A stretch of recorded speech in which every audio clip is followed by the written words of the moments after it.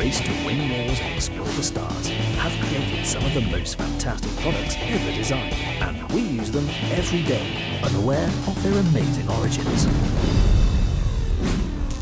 On Wicked Inventions. Jeep, a family off-roader with an illustrious World War II past. Duct tape. How a mother's wartime concerns created the ultimate utility tape. Pilot jacket, designed for the wartime flyers of yesteryear, yet at home on our city streets today. We reveal the amazing science and manufacture behind these wicked inventions.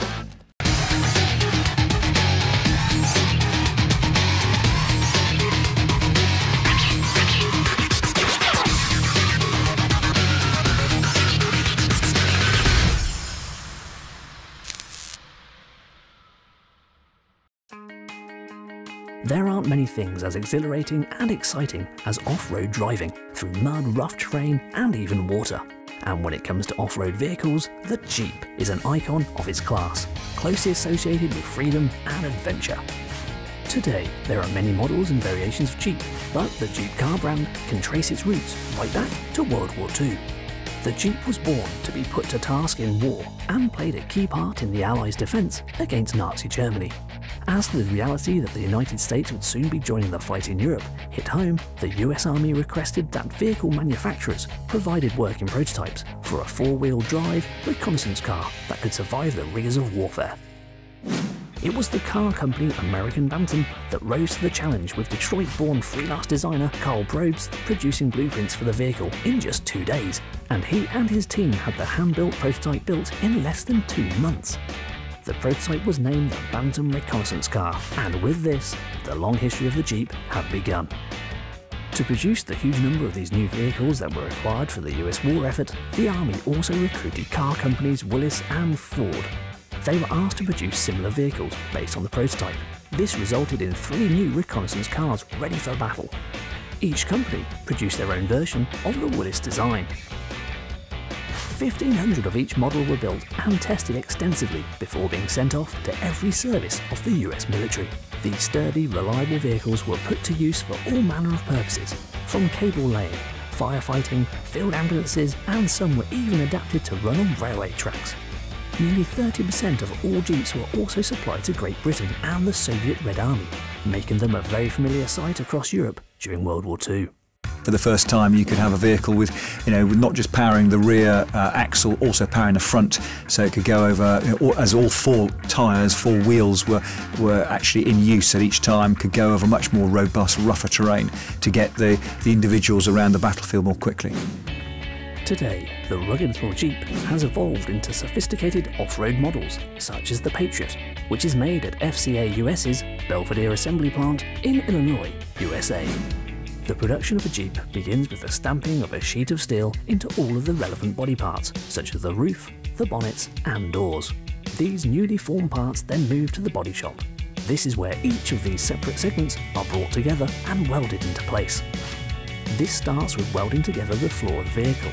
The main component of the floor panel has a lot of structural steel welded onto it and is placed onto the underbody of the car. Once this is done, the side aperture assembly begins. The side apertures are the big side panels that fix onto the side of the car that have the door openings cut out of them.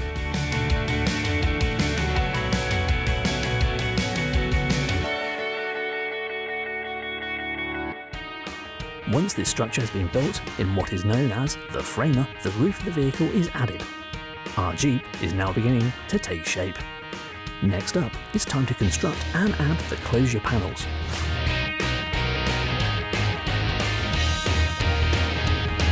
Closure panels for us are the doors, the hoods, the liftgate, the fenders, things like that.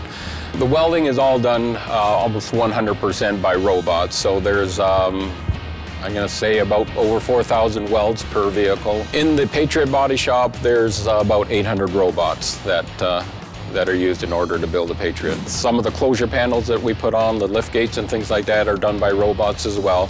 And that's all done for precision and for quality, so that take any of the human variation out of it. These closure panels, such as the hood or bonnet of the car and the doors, come in 2 separate panels, the inner and outer. The inner panel is a reinforced structure that gives the Jeep its sturdiness. These two panels are welded together by the many robots and also go through a hemming process that seals them before being added.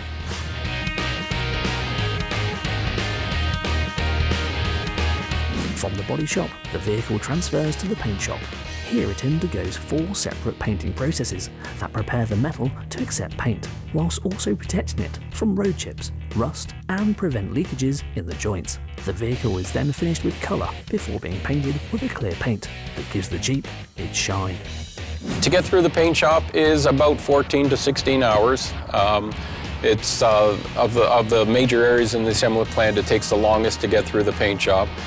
You got to appreciate the fact that you're applying a layer of paint and then you've got to put it through an oven to dry, so there's some time allowed as it goes through all these various ovens to dry. Foam is then added to the body of the vehicle.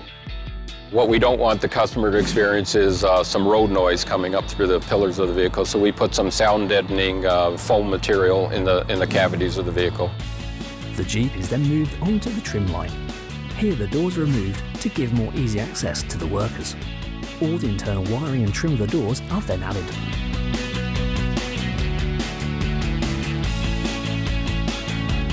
We can't forget the addition of the all-important and world-famous Jeep logo.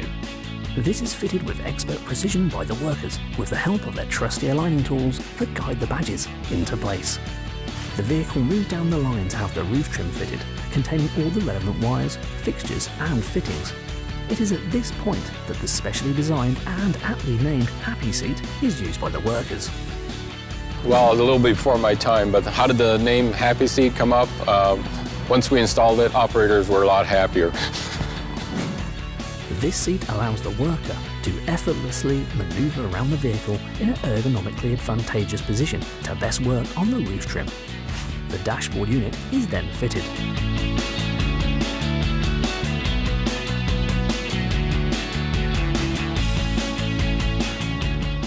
Next is the assembly of the rolling chassis of the Jeep that contains everything that will make it drive, the engine, transmission and suspension, for example. Once this has been fitted to the vehicle and all the glass and windows have been added, it is moved on to be finished and tested. Seats go in, carpeting goes in, the steering wheel goes in, some of the front and rear bumpers go in, things like that. And then the very, very last part of the assembly is we do a myriad of checks. So we'll hook up computers to the vehicle and do all the electrical checks. We'll make sure that everything's functional. And then from there we take it and we actually put the vehicle on some metal rollers, and we're able to take that vehicle up to 60, 70 miles per hour, check that everything's functioning, the brakes work, the cruise control work, things like that. Once the Jeep has passed all the tests, it is cleaned, polished and sent out to the customer, ready for another adventure. The Jeep, truly a wicked invention. It is that indispensable roll of tape that no discerning business or home can be without. Used for fixing everything from damaged racing cars to unruly wires, duct tape has become as useful to us as the screwdriver or hammer. But did you know that this household essential can actually trace its creation to World War II? Although strips of cotton duct tape had been used for reinforcing shoes and wrapping electrical cables since the turn of the 1900s, and the invention of adhesive tapes was not far behind, the demands of World War II saw these two products unite into one of the most useful products ever made. Well, duct tape originated again in the Second World War through a requirement to seal ammunition boxes to keep them free of water. So duct tape sort of came about. It was designed around some existing tapes which people had at the time, but duct tape was different because it was waterproof, incredibly strong, but also you could rip it quite easily, so you could tear it quite easily. So, did the idea for duct tape originate from some clever planner in the US military? Well, not quite. Vesta Stout, a concerned mother of 2 young naval recruits, came up with the idea whilst working in an ammunition ordnance factory. Concerned that the current, thin, waxed paper tape that was supposed to provide a waterproof seal used at the time was inadequate and could be troublesome to open under fire, she came up with the idea to use a waterproof cloth, reinforced tape instead. Vesta reasoned that this design flaw meant her son's lives were on the line, and after her superiors were deaf to her concerns, a quick note to the current US President Franklin D. Roosevelt soon put developing her idea into the hands of the chemistry boffins at Johnson & Johnson, who would create the new tape. Named duck tape after its waterproof ability and the duck cotton on which it was based, this tape became an instant hit with the military. It was easy to apply and remove, came in a variety of colours including the standard US olive drab, and was soon put to work repairing vehicles and keeping Vesta's important ammunition boxes dry. And because it was so useful and its adhesive qualities were so good, and once it was stuck on something you knew it would last, it was therefore used for a whole variety of other means, whether it was sticking up things to deck heads or to walls, to repairing, doing a local repair or a small repair. Some repairs which ended up, it was so effective that they remained in place, so some duct tape would stay on a wall for years. Duct tape has evolved into a variety of tapes for different applications, including a heat-resistant duct tape, made for sealing heating and ventilation units and pipe work. This has led to the name duct or duck tape being used as an informal title that encapsulates all cloth or scrim-backed plastic tapes. But how is the tape made? Basically, duct tape is made of three main components: the adhesive, the cloth, and the film. The adhesive starts with natural rubber. It comes out of rubber trees, much like maple syrup comes out of maple trees. They send it to us in these big bulk bales, and then we begin the processing. The second component is the cloth, much like a medical gauze that you'd see in your house. That's what gives duct tape its strength. The third component then of duct tape is the waterproof backing, much like a poly tarp that you find around your house. It's made out of a base plastic. You can add various color concentrates that give you your base color. This one would give you your natural silver. But you can add other color concentrates that would get you the blue or a yellow, and you can even print the film to get these nice patterns. The production of duct tape begins with creating the adhesive by mixing the gooey rubber with a sticky resin until it is about the consistency of a pizza dough. It is then fed into a machine where it is heated and mixed further. With the adhesive ready for application, the production of the rolls can begin. We're going to take the cloth scrim here and the poly film here. We're going to unwind them together, send it into the coloring unit. At that point, the adhesive is applied, goes through the cloth to the film, forming that nice tight bond. Now you got duct tape. The tape is initially produced as one large roll. The rolls are then resized for the consumer. The rolls are sliced into strips and re-rolled. This is our converting operation. Now we're going to take that big roll of duct tape we saw earlier, and we're going to cut it down into rolls that you're used to seeing in the store. There's a lot of these slitter knives in there. They're turning at a high rate of speed, cutting the tape as it goes through the machine, and it winds up here. From there, it goes into our packaging unit. We're now at our packaging unit. This one, we're going to make a nice, pretty package for you to see in the store. The roll of tape comes onto our packaging unit, sleeve goes on top, goes into the oven, and you end up with a nice retail package. The tape is packaged and ready to be used by households across the globe.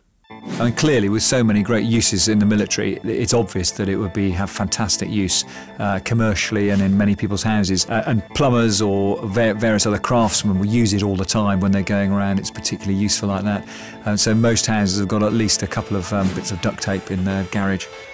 Duct tape is a worldwide success, but its popularity isn't just constrained to the Earth. Since the Gemini space program of the early 1960s, NASA have included rolls of duct tape on every subsequent spaceflight. It has been used to repair the lunar rover, notably helped save the lives of the crew of Apollo 13, when it was used to modify carbon dioxide filters that were essential to their life support system. And the space connection doesn't just end there. Duct tape is so popular that it has been estimated that the amount sold every year would stretch to the moon, or wrap around the Earth's equator over 12 times. Whether you call it duct or duct tape, Vesta Stout's creation is truly a wicked invention.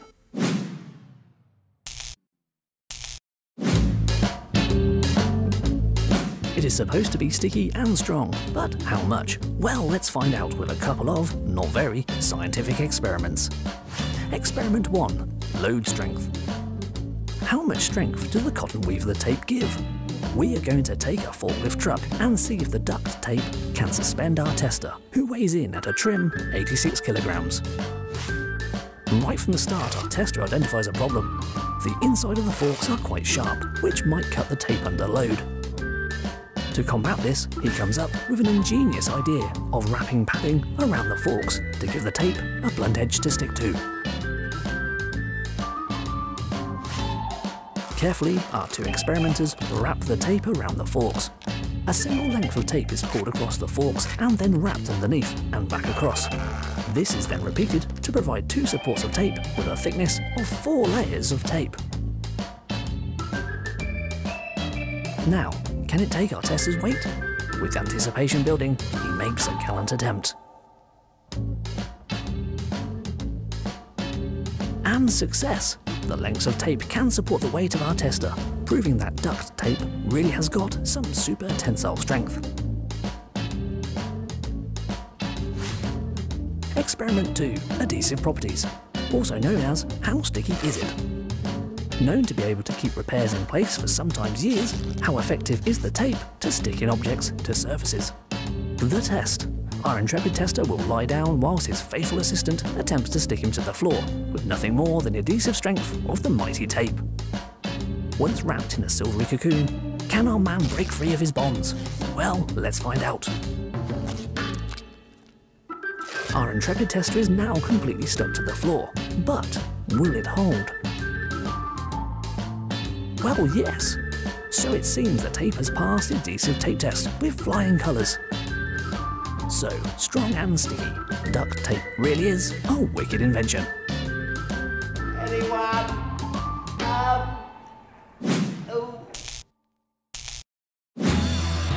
The pilot jacket. A timeless classic, synonymous with fighter pilots and Hollywood films. This versatile jacket seems to have been around forever and has always been cool. But where did it all start? During the early 1900s, air travel was getting more and more advanced. But, as with most technologies, their advancement grew rapidly because of one thing: war. The reason you need these substantial flying jackets, you've got to go back to the First World War, when they weren't just a flying jacket. You had, first of all, your uniform that crossed over, so the fastening wasn't there, so the wind couldn't get in. And then you had your leather sheepskin trousers, and then the great big 3/4 length sheepskin coat. The first pilot jackets were insulated with shearling or fur fabrics, but in the 1920s and 30s, Leslie Irvin, who was the first producer of pilot jackets in the UK and who supplied most of the RAF during the Second World War, introduced a sheepskin collar to his designs. This was because it was more cost-effective than fur and also contained insulating and waterproofing properties due to the lanolin in the sheep's wool. With a sudden rise in aeronautical technology, planes could fly for longer and at greater altitudes. But at these heights, pilots could freeze to death due to the drop in temperature. At the time of World War II, bombers could now reach 30,000 feet with temperatures well below -40. And Irvin's pilot jacket had become a standard issue amongst the RAF, and among many with the American Air Force. It had not only grown a reputation for its warmth, comfort and practicality, but it had also developed as quite the status symbol among young pilots. If you imagine what it'd be like to be in a Second World War bomber, high up in the air, there is no heating. And in the American bombers, the side windows were actually open. Absolutely freezing. You had to have your full kit insulated. If not, you would simply freeze to death. It is still used by air forces today, however, not in the cockpit. Its status as a fashion garment has grown due to its uses in many Hollywood films, where it is often worn by the hero. But its unique and practical design has seen it adopted, not just by the Air Force. The popularity and versatility of the pilot's jacket has led to its adoption not only by the Air Force, but by other services within the American Army, and also by several police forces, mainly in the United States. Pilots are seen as daring and brave, and wearing a pilot jacket could be seen to convey those qualities upon its wearer. British-based company Oxford Blue offer a new, innovative design based on this timeless classic. Oxford Blue was started in the early 60s by my grandfather, and I'm the third generation in the family business. Over the 40+ years that we've been going for, the company has changed from being a manufacturer to a manufacturing base as well as a brand label and making for other companies as well. process starts with pre-designed patterns for the pilot jacket. These are laid out and arranged so that all the materials used for the jacket can be cut to these patterns before reaching the workshop. Once the materials have been cut, they reach the workshop where workers can start to meticulously stitch the garment together. Work begins on the main inner labels of the jacket being stitched into place first. Production then begins on the pockets, where all the various components such as the lining, strips and pocket bags have already been cut to size and shape. The pocket bags are sewn to the strips to the lining, and then the lining to the main outer garment. From there it is over to a machine that is finishing the sleeves and elbow patches of the jacket. The elbow patches are sewn with 2 seams and then sewn into the sleeve. The D-string buckles are made from 2 small strips of material sewn together. They are then folded through a metal ring and sewn again onto a larger strip of material. These will be added to the jacket later. The pilot jacket is now starting to take shape as the zips are ready to be added. First, strips of the outer material are attached to the garment. Then the zips are sewed in and integrated with the jacket on both sides. Once the outer parts, such as pockets and zips, are completed, the garment is hemmed at the bottom to seal it, and the inner lining is finally stitched and integrated with the main outer material. 2 of the D-string buckles we saw earlier are stitched onto a strip of waxed cotton, and a special cross stitch is made using a Sunstar machine. This part is then added to the final piece of the garment, the woolen collar. Sherpa wool is cut into the strips using a KM machine. The blade is so sharp it can cut through almost anything, so only a very skilled operator can use it whilst wearing a Kevlar glove. Once the collar is attached to the jacket, everything is almost finished.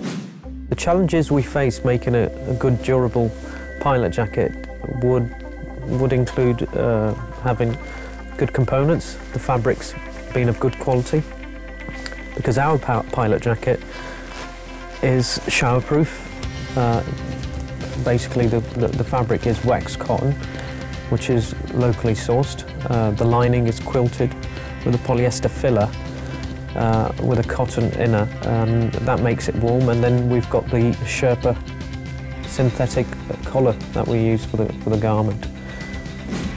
The inner lining is married to the outer. The zips, pockets and collar have been stitched into place. Now it's over to quality control, where the jacket gets a full inspection. The outside of the garment is checked for tear and loose stitching. The pockets are also checked for holes, and the arms and zips are checked for any imperfections.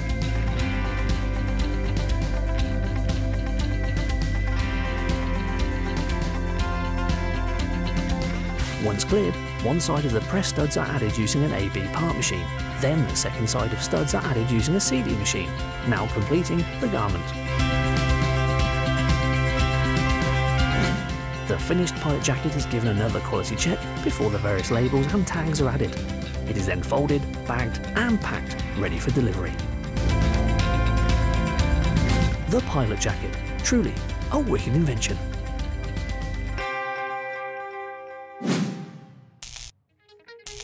So there you have it, a dash through the hidden history, super science and amazing manufacture of products that you use every day, but have never realised their amazing background.